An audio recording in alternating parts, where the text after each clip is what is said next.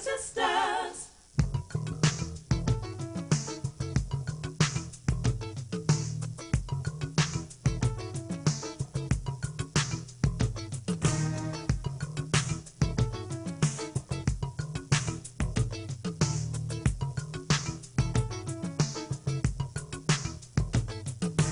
Once upon a time, we had our land, our culture, and our mind. Surely we had tribes, but we all lived right there in Africa.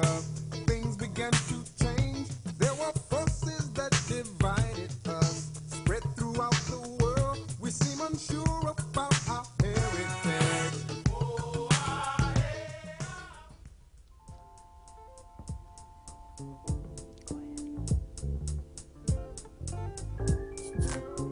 I love my people. I love them too. The inspiration for I Love My People came from Dr. Burroughs' poem, What Shall I Tell My Children Who Are Black? What shall I tell my children who are black of what it means to be captive in this dark skin? What shall I tell my dear ones, fruit of my womb, of how beautiful they are when everywhere they turn they are faced with abhorrence of everything that is black? The night is black, and so is the boogeyman.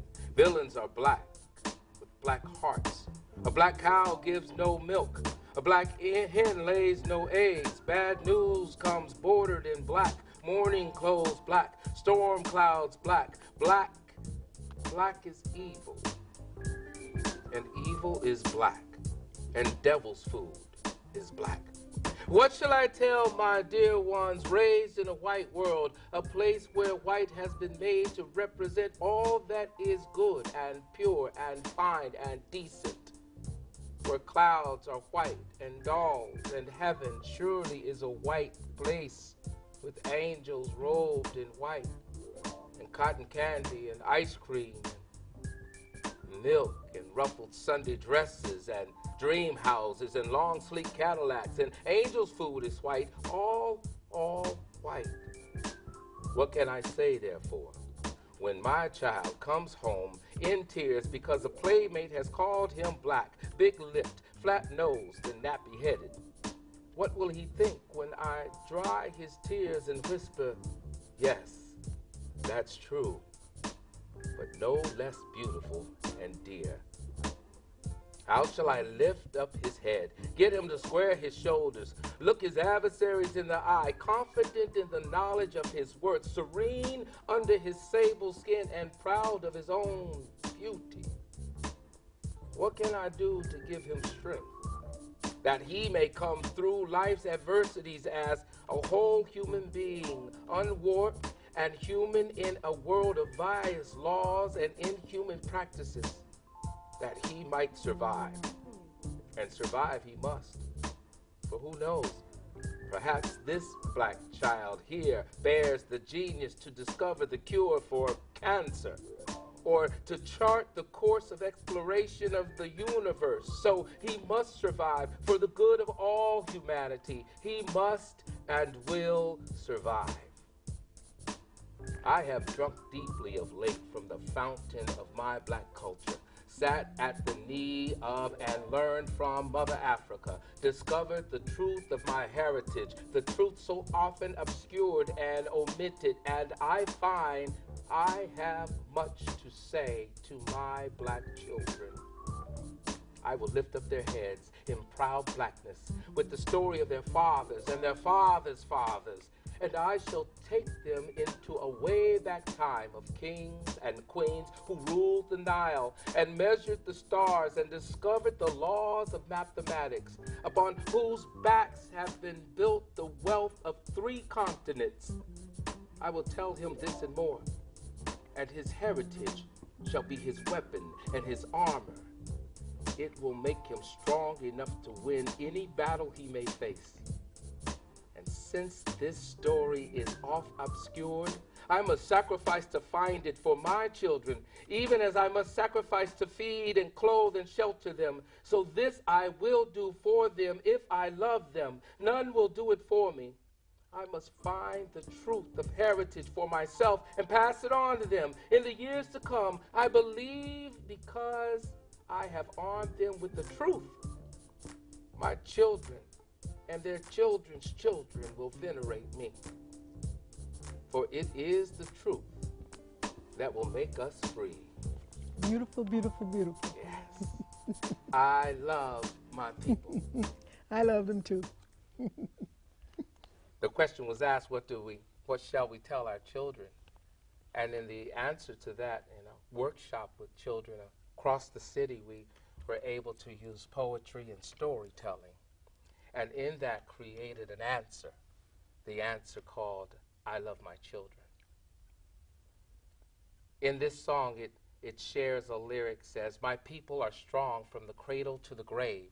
They couldn't break us down, even when they called us slaves. We kept our pride throughout the years, worked hard and prayed, even shed some tears. No matter what the world has put us through, we've come out on top in everything we do. I love my people. And we can hear the children as their voices begin to chant, because the chant is spread across the country. My people are strong from the cradle to the grave. They couldn't break us down even when they called us slaves. We kept our pride throughout the years.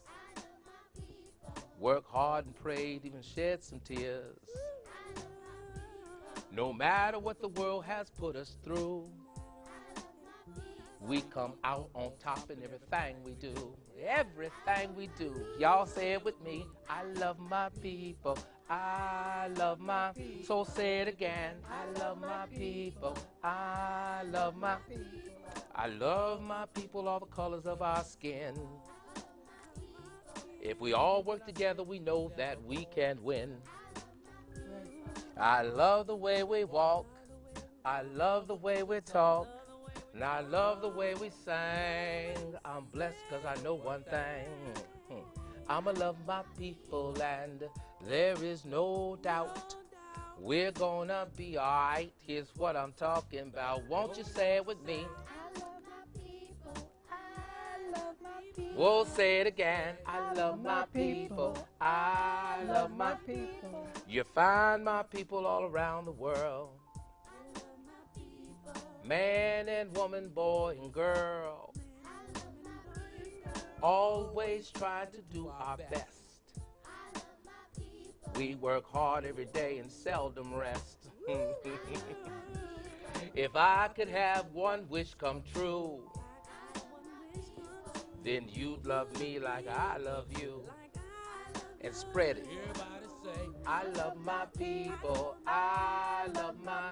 Oh, say it again. I love my people. I love my. You see, no matter where we go, there we are. We're not just players with the shining stars. Spread this word both near and far about just how blessed we truly are, y'all. Take these words across the land. Divided we fall, united we stand. Think about your greatness and your history.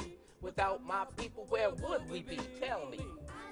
You see, we are those people who we've been waiting for. We're the ones, the inventor of the filament for the light bulb, the doorknob, the broom, the dresser drawer, the folding bed. We're the ones that invented that spark plug for gas combustible engines, the lawnmower, the water hose. We are those great ones. And all throughout time, it was been depending on us, on our people, to get us out of some of the messes that mankind has gotten itself into. You see it back in history. You see it in modern day times. We've got a new day coming. We got to find out a way of how to take part in this new upbringing, in this new spirit, this new understanding of who we are. So I believe if we take 4 little words and we share them amongst the children and amongst ourselves, we'll be all right. We're going to be all right. It's ordained that things are going to work out. So I'll say these words and you say them back, right? No matter where we go. No matter where we go. There we are. There we are. We're not just players. Not just just We're players. the shining stars. We're the shining stars. Spread this word, Spread this word, both near and far, Both near and far. about just how blessed About just how blessed we truly are. we truly are. Take these words Take these words across the land. Across the land. Divided we fall. Divided we fall. United we stand. United we stand. Think about greatness. Think about greatness. Your history. Your history. Without my people. Without my people. Without our people. Without our people. Without your people. Without your people. Where would we be? Where Where would we be? Amen. Ashe. Love it. Ashe, Hotep, Oba William King, Thank you Just so Us much. Arts. You did a wonderful tribute to my very favorite person in the whole wide world. Yes. My guest today, Dr. Margaret Taylor Goss Burroughs. I know all Thank the you, names. I know them all. She was my high school art teacher at DuSable High School many, many years ago. Ashe. Before she was the co-founder of the DuSable Museum. And before we go into some history of all of that, we want Dr. Burroughs to read a poem that of course, we want to emphasize for those who may not know that What Shall I Tell My Children Who Are Black was written February 18th, 1963 by Dr. Margaret Taylor Goss Burroughs. Yeah. So now that we have given credit where credit is due, then we will let our icon here read another of her poems. Dr. Burroughs. Well, as you said, What Shall I Tell My Children Who Are Black was done in 1963. And that poem was really the involvement of the DuSable Museum, which was the first Black History Museum in the country, indeed in the world. Now, you know, there are about 200 Black History Museums throughout the country. I'm very proud of that because many of them I've gone down and sat down with the people to tell them how to get it started without reinventing the wheel. So then in 2005, I had another question to ask. What will your legacy be?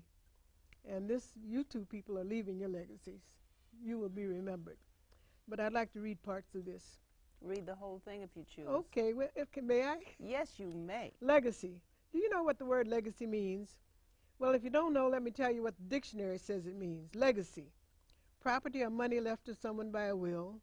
Something handed down from those who've gone before. Now, in this poem, I'm not referring to material things like property or money. I'm referring to what you have done, what you are doing with this life that God has given to you. Yes, I want to know, what will your legacy be? What will your legacy be when you have finally cast off these mortal coils? When you have crossed that great divide? When you can no longer run life's race? When you no longer have a place? When you have at last completed the circle round, and when an escape is no longer to be found? What will your legacy be? Stop for a moment and listen to me and answer this question if you can. What will your legacy be? When you must cross that great divide into an area from which none can hide, when you alone, with no one by your side, with no friend to lead you or to hold your hand, what will your legacy be? What deeds will you have done in your lifetime which will be left for you to be remembered by? Will it be just a gray, decaying tombstone standing alone in a cemetery? Or will it be, as it should be, some act, some service, some deed that will ensure that you will be remembered on and into the eternity of life's game? So I ask you, what will your legacy be? Will it be the fact that you helped somebody along the way during the time while you were here on earth? Will it be similar to the legacies left to our generation by people like Harriet Tubman, Sojourner Truth, Frederick Douglass, John Brown, Ida B. Wells, Mary Bethune, Martin Luther King, and many others who made of their lives a bridge for us to cross over on, and whose lives were an inspiration for us of today to make our lives bridges for future generations to cross over on? So what will your legacy be? Legacy, legacy. We mentioned people like Harriet Tubman, Frederick Douglass, Ida B. Wells, Mary Bethune, Dr. Martin Luther King Jr., Sojourner Truth, John Brown, Bessie Coleman, Paul Robeson. His legacy was the fact that he was a Renaissance man. He was a concert, a folk singer, an athlete, and he fought for the liberation of all people. Poets like Margaret Walker and Langston Hughes, Their legacy were the inspirational poems which they left about our people. Dr. Carter G. Woodson, his legacy was the fact that he early brought to the attention of the world the numerous and significant contributions of people of African and African descent. Booker T, his legacy was the fact that he worked for the education of our people when he founded and opened Tuskegee Institute in Alabama. George Washington Carver, his legacy was his significant and important accomplishments in the field of science. Jean-Baptiste Point du Sable, his legacy was the fact that he, a black man, was the first person to settle in the area that became Chicago and grew into a great trading center from the little post that he started over 100 years ago. Last but not least, Charles Gordon Burroughs, his legacy was the first that the first Black History Museum in the world he was co-founder of started in his living room at 3806 South Michigan Avenue. And this act inspired many who were interested in the recognition and preservation of black history to the point that today there are over 200 black history museums in our country. Well, these are just a few, as you well know. There are many, many others who, like these, left through their legacies, their contributions in their lifetime. They will be remembered. So I ask you, what will your legacy be? Have you thought about it? Do you have an answer? What will you leave as your legacy? If you have no answer, if at this point you cannot say, well, listen to me because this is the moment, this is the prime moment for you to think and to get to work and to identify what you will leave as your legacy so that you will be remembered. You have time on your hands. You have time to begin even now to get busy, to do something to help somebody, to improve conditions of life for people now and for those who come after. And you may build institutions to educate and broaden the minds of our people. And for those who come after, to make of your life a contribution that will be your legacy. Do this, and your name will be remembered from now on and into eternity. And so you will be remembered, but it will not just be your name on a gray, decaying tombstone. So think now, act now. Get busy to ensure that your legacy will be a positive contribution to humanity, and you will be remembered on and on into eternity as God wills it. What will your legacy be? You guys you're leaving your legacies. We know your legacies will be here. Dr. Burroughs, with all due respect, I really don't have a sense of leaving a legacy, but I do certainly recognize the legacy that you continue to leave. You are leaving a legacy by the work that you're doing. You're doing many things in communities now. You're leaving a legacy. Well, if you say so, I suppose. I say so. I suppose I can't quarrel with that. I want to read the minutes from the December 20th, 1960 meeting. The following persons met at the Burroughs studio at 3 p.m. and participated in an exploratory discussion regarding setting up a museum of Negro history in Chicago. C.G., who I presume is Charles Gordon Burroughs, Lou, who I presume is Gerard Lou, Right. M. Burroughs, who must be Margaret Taylor Burroughs, another C. Burroughs, E. Ford, I don't know who that is. Eugene Ford. Eugene Ford. F. Ford, is there an F. Ford? Felicia Ford. Felicia Ford, his wife. W. Jones, who is Wilberforce Jones. E. Feldman, who is Eugene Feldman. Yes, and the group formed itself into an informal steering committee to look into the matter of a place and the collection of materials. By unanimous consent, the group agreed to meet again in a month for a report on the matter of the place. The meeting adjourned at 4 p.m. Margaret Burroughs, temporary secretary. So at this point in your history, we find you in 1960 at a meeting being a secretary and recording the minutes for the first meeting that led to the establishment of the DuSable Museum of African American History. That's it. From that, talk to us about the journey. Well, it's been a long journey. It's been a struggle in some ways. Well, because of the fact that it was something that helped somebody. We didn't do it just to make money or to get material things, but to help somebody. And so it grew and grew, and aid came from all different directions. People brought us objects for the museum. Many people volunteered to be the lecturers in the museum, and it grew and grew and grew. And then also, as I began to be called on by other communities to come and tell them how to get started without having to reinvent the wheel, without having to try to build a building from the ground up. You started right in the living room, right where we were, because Booker T had advised our people. He said, if you want to do something, put down your buckets where you are. Put down your buckets where you are. Right. And the foresight that you had, in fact, the audacity to start a museum in a living room, to start a museum in a home, and to go from there, to begin there, to cast down your bucket where you were, and to see now that you are in the process of building another wing onto the museum. When will the ground be broken for that wing? Well, they're in the process of planning the capital campaign now. I think they got to raise about $6 million, which will be matched by $6 million from the state. But they're planning that campaign now, so that if you hear about it or you want to send in a check to DuSable Museum on the new building, do so. All right. And other things that I know personally that you have done is to co-found the Southside Community Arts Center. Was that before or after that the was DuSable 41. Museum? That before, was 41. 20 years before. Okay, and what was the impetus for that?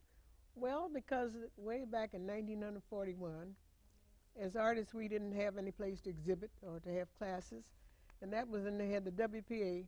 And the WPA was setting up art centers in various parts of the country, so they chose the South Side for one, and this was brought to our attention, and so many of us who were young artists got around to buy that particular building to house this first art center that would be in Chicago.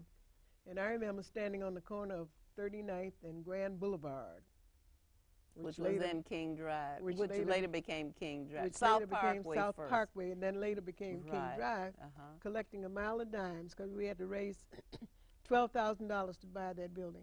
So we got the money, and we bought the building. And then even when the WPA... In 41, you raised $12,000? We were able to That was astronomical then. Right. And so then the WPA provided money for paying salaries of the teachers to do the classes and so forth and so on. But when the WPA went out of existence, because of the fact that we had bought the building, we were able to continue. Many of the projects that had started where they were renting, when the WPA faded out and they didn't have the money, they went out of existence. But we remained, and we're still operating today. I'm very proud of it. Absolutely, and having classes. One of my legacies.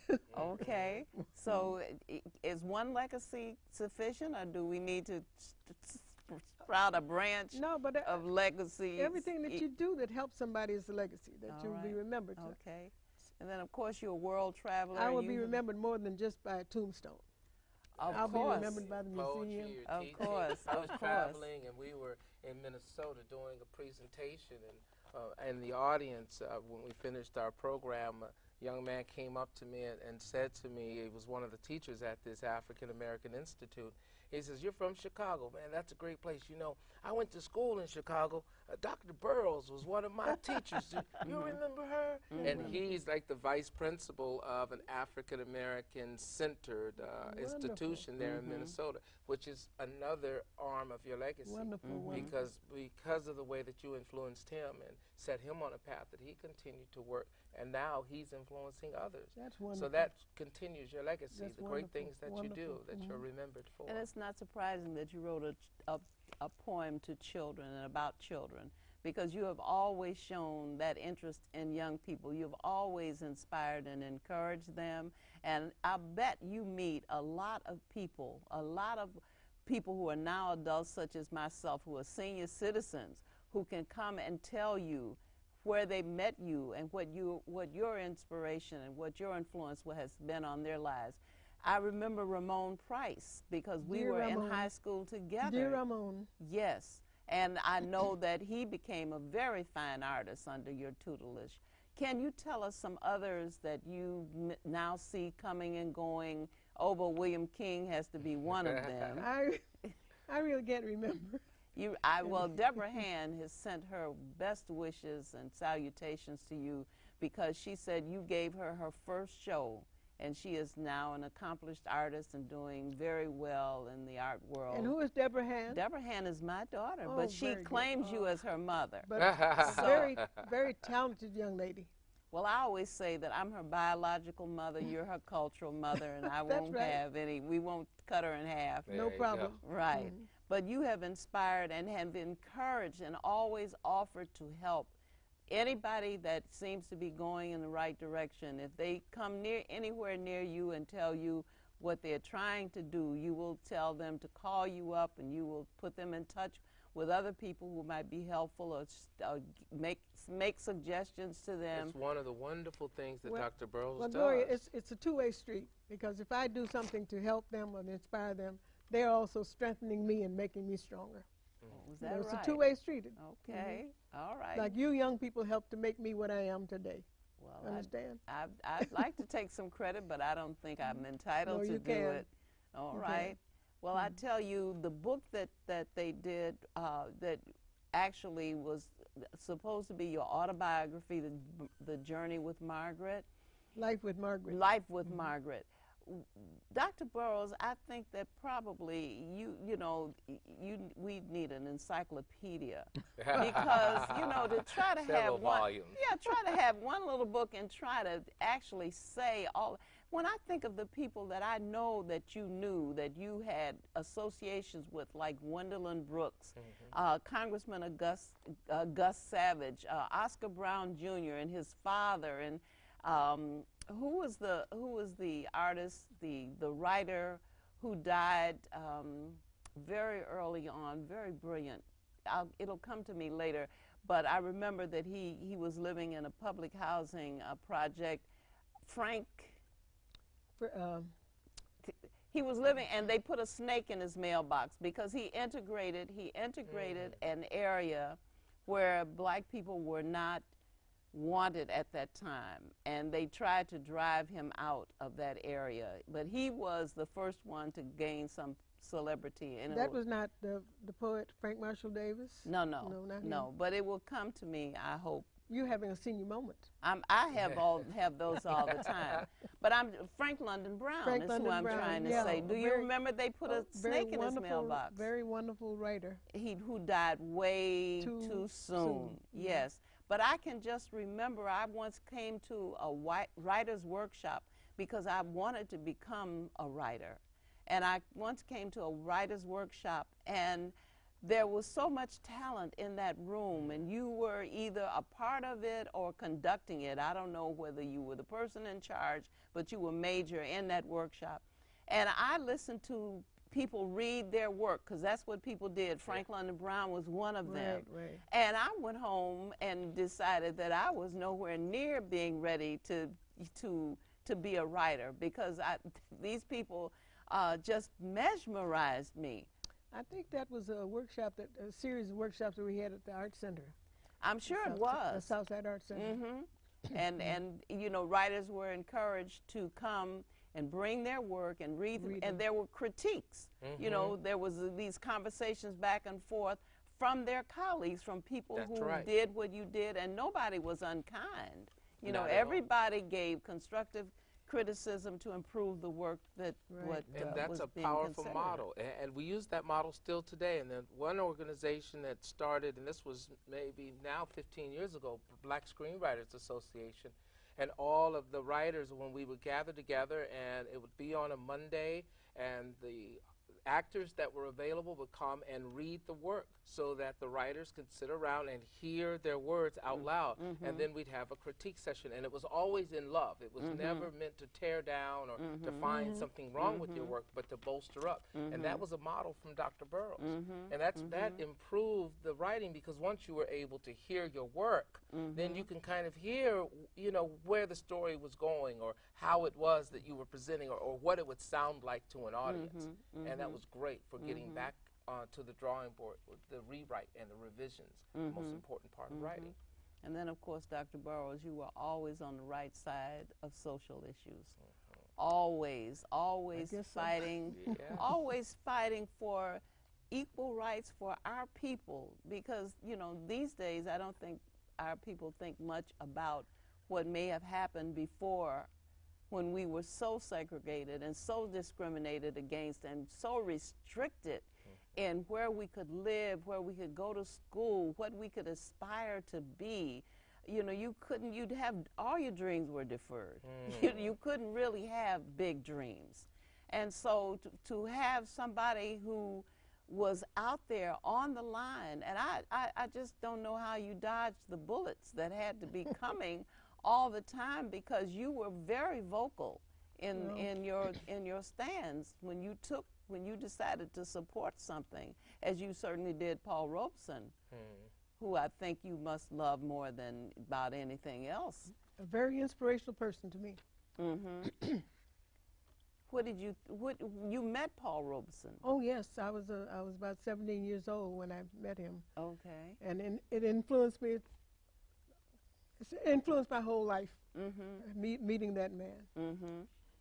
Well, I think a lot of Paul Robeson, because I was fortunate enough to go to schools where I had teachers who always kept me involved with Negro history, as it was called at that time, who made me go to the Hall Branch Library, to Charlie Mae Rollins, and read all those biographies that somebody, and it may have been her. We had one page, we had files with one or two pages with the biography of a particular person, and we had to give reports.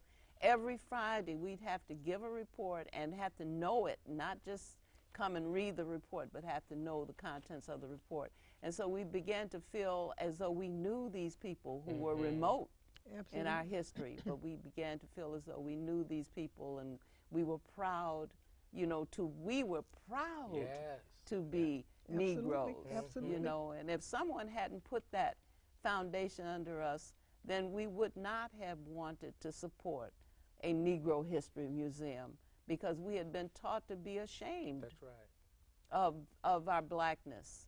And it was a wonderful thing, the line in your poem in which you say, our children must survive for all mankind. And look at what we have now.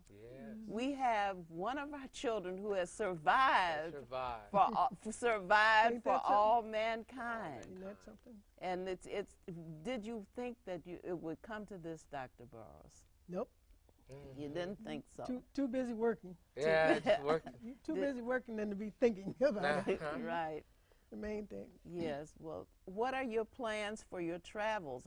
Where were you recently? You told me. Well, to tell you the truth, that there are over 50 African countries, and my goal is to visit every single one of the African countries.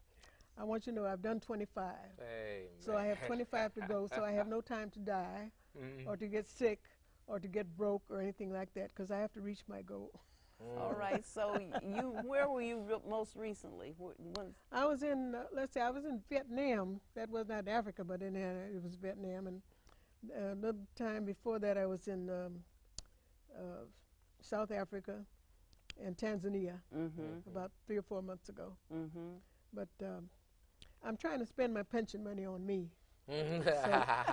So every time I have direct deposit, so every time I go to the bank and I see how much I got, I say, oh, I got to take a trip somewhere. And I call Eleanor Chapman of the African Travel Advisor. Said, what you got going? About $3,000-4,000. She said, well, it's going here, going there. I said, book me in one. Because I intend to die broke. Yeah, we go. I intend to leave one check, it'll bounce. But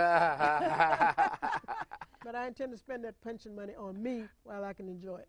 Well, I think you should. You know, I used to have a fear of flying. In fact, I told my daughter that what I actually had was a fear of not flying. I wanted the plane to stay in the air once it got up there, not fly.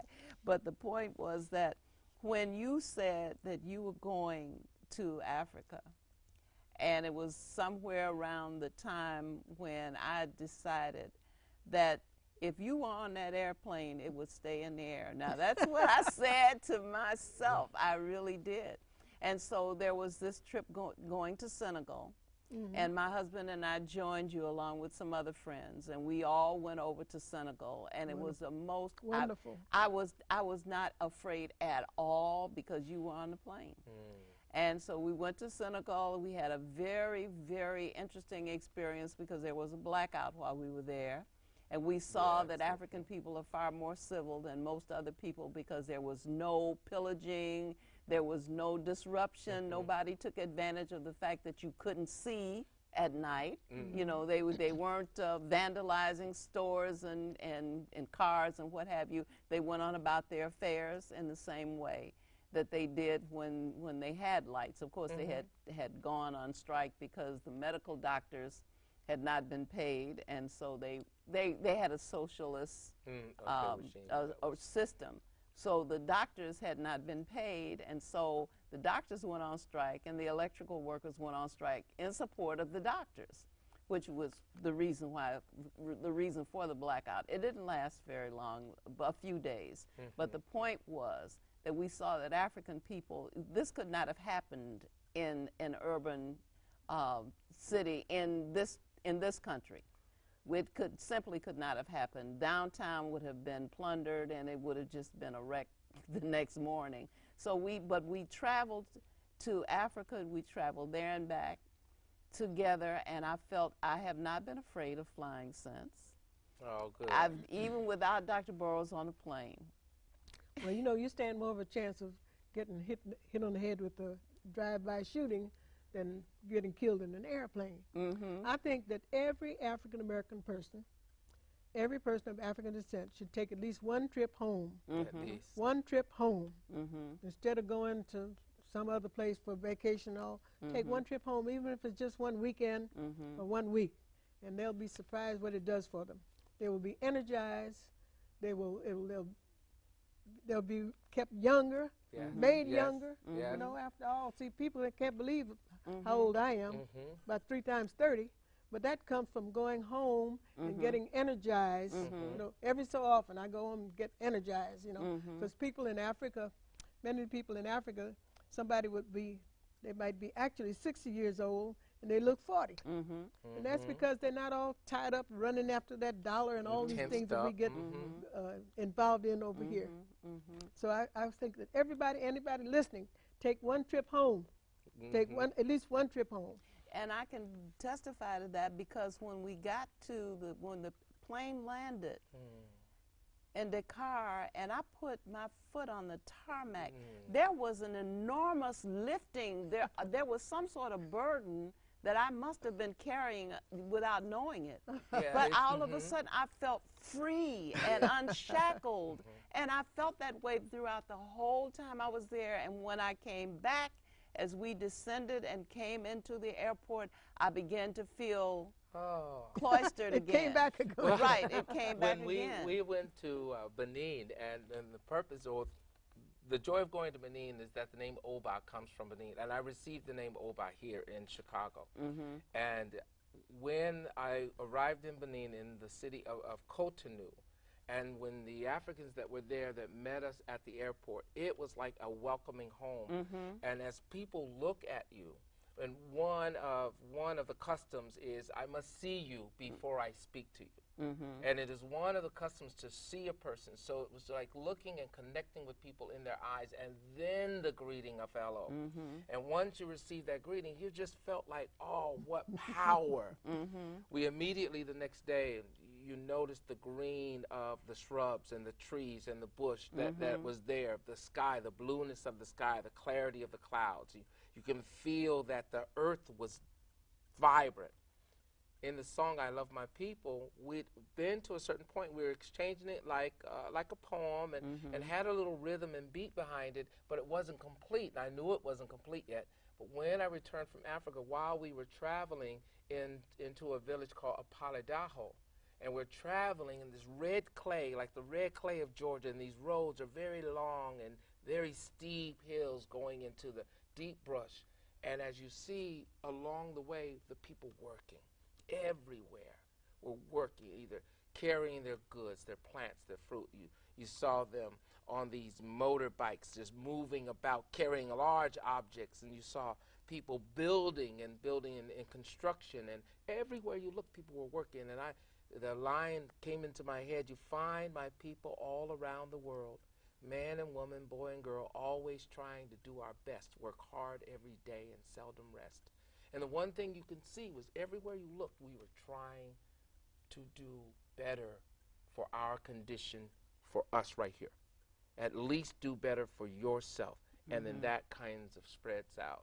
And so when I returned, and I told Maggie Brown and her sister Africa, and we gathered the children together and went in the studio to record that song because it was ready now. Love it. We saw it. We could see it. And that's the power of going home, of going to Absolutely. Africa, of seeing yourself. Dr. Burroughs, here's another reason to go home. To find out that you actually can live without all of the material supports that you think you have to have. Because we're talking about an economy that seems to be in very serious trouble. And we're talking about a period coming up that is unimaginable, and everyone that you hear says that they have never seen anything like it, and so they don't really know what to expect from moment to moment, which sends shivers up the spines of everybody from Wall Street to Main Street to you know, the back alleys. The point is, when you go, as I went to Ghana, when you go, you find that people manage to live, that they are sheltered, they eat, they wear clothes, they go to bed, they live their lives. I saw nothing Family unity. looking The like strongest stress. thing was like the you said, bond of people family. bustling, people enterprising. You know, they made, in Ghana, where we were, everything was being made. Everything that was being consumed was being manufactured. So whatever it was that you needed, you could go right out on the thoroughfare and find it. So that, you know, we have got to become what Carter G. Woodson called accustomed to making a living, not getting a job, but making a living, because Africans make a living and they make it every day. And don't look beaten down by the circumstances. The weather, for me, the sun was sometimes oppressive. It was just so hot during the, and I went out during the day because the mosquitoes were very busy at night. And so I wanted to be out before all the mosquitoes got out so I could, you know, feel free to travel everywhere I wanted to go. But I'm saying that we need to learn, we need to see ourselves as survivors, as people who can thrive no matter what some economy is doing.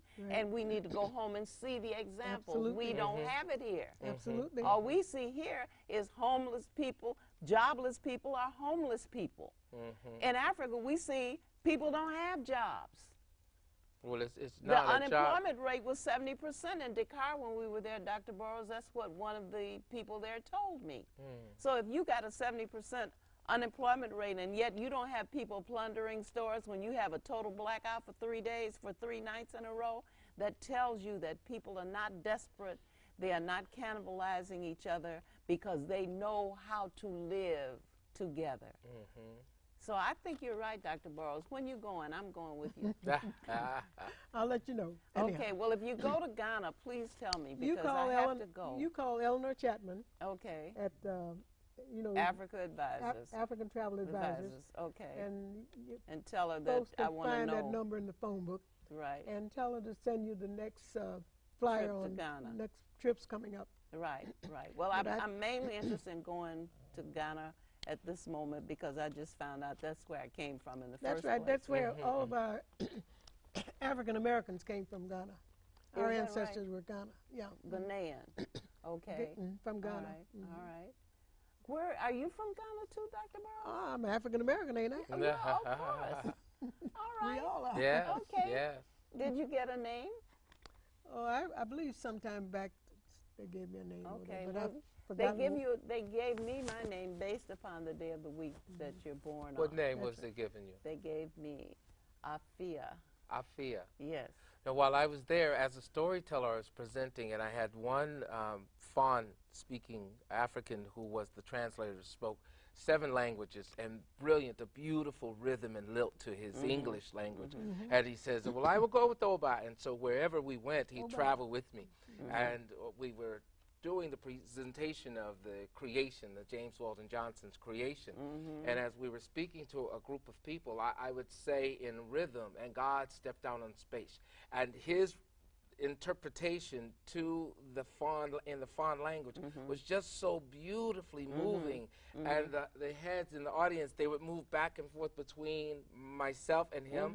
The rhythm was so great. At the end it says, and God and he blew into the breath of life, and man became a living soul. Amen. Amen. And I said amen, and then the repeat was amen, and then in the audience amen. And then I said again, amen, amen, amen, and it was just became the call. Everywhere we went throughout the villages, in Dakota Village, and like I said, Apollodown, Seje Village. And in Seje Village, by the time we arrived in Seje, it had traveled about. When they'd see our vehicles coming over the hill, you can hear throughout the area, amen, amen. And then when we'd meet there in the center of the village area, where they had taken wood and the way that they'd made the shelters, where they take every piece of the wood and just split, and then they tie, and the boards and the wood was so solid, and the benches were made out of other pieces of the wood and shaved and carved to form the sitting places. Very resilient people, very people that were very creative, and everything was used. And as we make it there, the area was full. And on the last trip, they gave me the name Ma'o Feeling Me, and they introduced me to speak, and so I'm going to do another very brief story. And we were all prepared, and in the back they said, Ma'o Feeling Me. I'm like, y'all feeling me? They're like, Ma'o feeling me. I said, y'all feeling me? And I'm thinking, you know, like the poets, you know, y'all feeling me. But they was like, Ma'o feeling me. God remembers you. When we were speaking, and one of the things we found in every place that we would go is to look so deeply in the eyes of the people. The depth of the beauty of the blackness of our skin would just lead you into the eyes. And the thing I remember was that the eyes are the window to the soul. And you would just see deep into our brothers and sisters. And when I took pictures to bring them back so that the children here could see, and you see little pictures, it looks like Pookie and Ray Ray and all of them. Yes. You know, and when we show the pictures back and forth, the kids in the classrooms, they see themselves. And they see how beautiful we are. And it takes that image off of the television, and they say, wow. And it's not the little fly flying on the lip or the poked bellies. You see human beings. You see brothers and sisters. You see who are not suffering. The whole face of Africa is not the face of suffering. It's not suffering. Right, and it's wonderful to see your relatives, because you're standing in the airport and you see your grandson over there, and you see your cousin over there, because you see the people who look like you. You know, and who look like they belong in your immediate family, not just somebody who resembles your community. Well, Dr. Burroughs, I thank you for the legacies that you continue to leave, because you have never stopped. And I don't know where you get this energy from.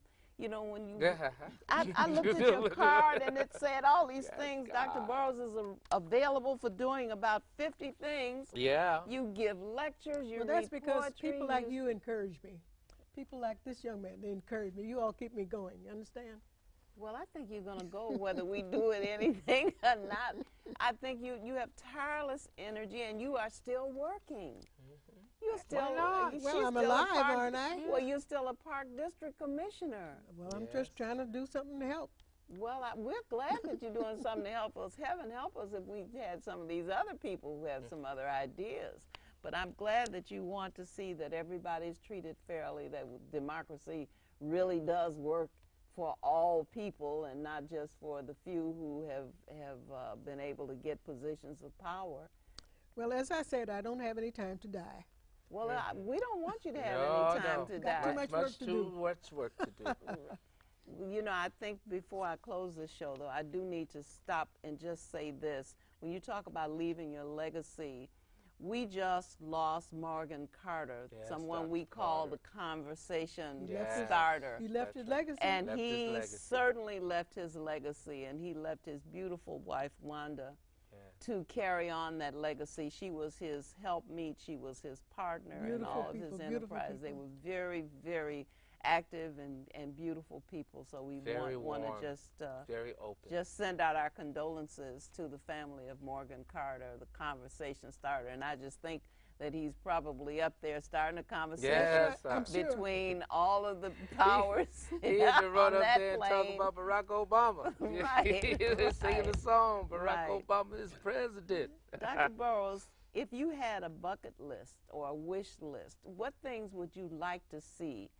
I know that you know, the bucket list comes from a movie where these men said that they needed, before they kicked the bucket, there were certain things that they wanted to have done, and the things they wanted to do were adventuresome, like hang gliding and, you know, other race foolishness. car driving. But I'm saying, if you had a wish list of things that you would like to see done, not necessarily do them yourself, you've done enough, but things that you would like to see done, maybe in education in the schools, maybe in politics, maybe in, I don't know, wherever your interests are. What kinds of things would you like to see Mandela and Obama take a picture together?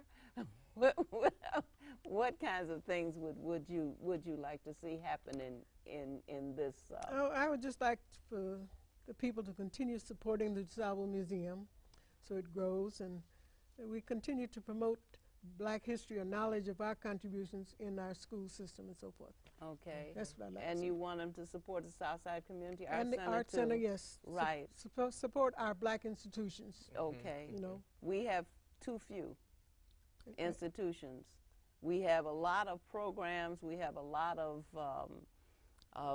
all kinds of fledgling things that, you know, come into being and then disappear because they don't have institutions. You knew that what you were doing with that museum needed a place. You knew. I would like to see our Black churches support institutions like DuSable Museum and the Southside Community Arts Center and any of our cultural institutions, that the Black churches should support them, because here all these years there's only about two Black churches that have given any real support to the DuSable Museum.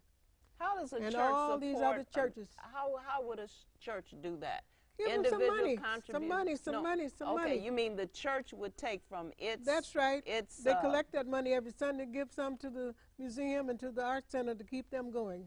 Okay. That's what I... And individual members, of course, can always Absolutely. do that if their church... Well, the other thing is individual members can also petition their churches to support. Why is it that we never ask our churches to tithe back? You know, they talk about tithing to the church, but to what does the church tithe? I think the idea of tithing back to the community. But I think they tithe out on, I think they go out, the missionaries go outside of the community. In fact, missionaries usually seek to go somewhere out of the country and do the missionary work as though there's no work casting down your bucket again. Cast down your buckets where you are. Right. Put down your buckets where you are. Right. But membership, I mean, one of the simplest things that people can do to help the DuSable Museum is become a member. Or the Art Center. And just that, and the Art Center. And then by being a member and you get the information about certain events that happen, show up. And we had a Founders Day celebration. I love all of the activities that we do at the DuSable Museum. But when you have like a Founders Day celebration and you're acknowledging the greatness of all of this wealth of history and knowledge that are held in that building, but you look into the audience and it's only 2 or 3/4 full, then you feel like, where are we? Why aren't we here? So one of the things that we can do is increase our membership, and then as a member, you want to take advantage of the benefits. So then, and perhaps maybe some churches say, well, we're struggling to pay our land mass, or rent, our taxes, and that kind of thing. Then maybe you can put in your announcement on Sunday morning. Don't forget to visit the DuSable Museum. Or you can take the children. Bring the children. Churches have Sunday schools. Bring the children. Take the children on excursions so that they, and don't ever think, and I think most people do think, if you took your children to the DuSable Museum, then they've been to the DuSable Museum. You couldn't possibly consume everything in any museum, and especially not the DuSable Museum. in any one visit. You need to have frequent visits. Well, just and they to- work on curriculum and Absolutely. developing tours so that you can go and see a particular exhibit. And you have changing exhibits. Exhibits change Constantly monthly. changing exhibits. And the Black Farmers are new, and I'm writing script for the Black Farmer exhibit that's upcoming. And then we're entering into Kwanzaa season, and this is an important period with those 7 principles. And once we kind of get into this season, people begin to remember again, oh, yeah, unity, self-determination, collective work and responsibility, creativity, purpose, collective faith. work And then we start to remember responsibility. it again. But those are 7 principles to guide us throughout Our the year, life. throughout a lifetime. So we just stay strong to what and who we are. We're a cultural, powerful, creative, wonderful people. Well, we have to have more people singing "I Love My People." I love my And people. Because truly love, and love is an action word. Love is not just I love my people. You don't just chill and love you. You've got to go and demonstrate love. Demonstrate love. Show folk that you love your people. The way you carry yourselves. The way that we respect our elders when we're in person with them. And I was talking to some young cats the other day about how we change the tone. When we're outside just standing on the block yelling and rapping at each other, that's one language. That's cool. We understand that. We walk into a room or get on a bus or we cross paths with elders. We cross paths with women. Our language must change. Shut it down. That's showing that we love our people. And it's starting to demonstrate. We had a little rap we were doing with some kids, and one of the kids said, we said, what are you going to do because of this change? Now that Barack, he's been elected, what are you going to do? Barack Obama is president. How are you going to change things? Well, I'm going to sit in front of my class today because Barack Obama is president. You know, I'm going to listen to what my teacher said because Barack Obama is president. One boy said, I'm going to pull up my pants and wear a belt because Barack Obama is president. That's wonderful. I said, that's your start. And if you're inspired to do that because of that, that's your beginning. Now, where is that going to take you next? Now that someone sees you dressed appropriately, they may call you in to speak to you about the next step. And I remember when Harold Washington was elected mayor, my girlfriend and I got up and we got dressed up. We said, we the mayor. We the mayor. We had to go out and have lunch because we were the mayor. And we went, and it seemed that the light stayed green longer. We didn't have any red lights stopping us. But the whole point is you have to understand that we're the president now. And so when you're the president, you don't wear your pants below your you got to hips, understand that everything, it's always what you do is a reflection of those who look like you. And so that is one of the ways that, to get to easily break us down if we're not all standing on solid ground. We've got to do our best. Well, we got a major legacy right here sitting here in our midst. And Dr. Burroughs, I just don't know what inspired you in the first place. I don't know who you got your inspiration from, but whoever it was. From people like you. I wasn't there at the That's beginning. not, you were there. I was there at the beginning. Okay. Well, all I gotta say is that I'm glad Paul Robeson inspired you. I know that's one of them. And I'm very happy that you are still with us and don't have time to die. And I don't have time to go either because I got to see what else you're going to do. I ain't got no time to that. I ain't got no time to. That's a poem, right? That's a story. That's a poem. That's a song. I ain't got no time to die. I sound like a novel for me. Well, there may be a collaboration on your way out. You can write one. Yeah. Yes, I will. Okay. Yes, I will. I want to thank you, so Oba much. William King and Dr. Margaret Taylor Goss Burroughs. I thank you so much for being my guest today. We want to thank you for inviting us. Absolutely. Well, I'm glad It's that a you two-way consented street. to come. I know how busy you This are. is a blessing for me to sit in your company. And you really have to you can't take a look. You need to ask somebody because you are leaving a fantastic legacy. And I got a phone call and somebody said, oh, you're going to Dr. Gloria Peace today. Can I go? Can you just pick me up and ride? Because she's influenced me in my life. You have some people that you've influenced out there as much as the next person. And I know you've been a humble soul and a kind spirit. But I think it helps you to pull up a little bit more. You got to change the way you talk to people.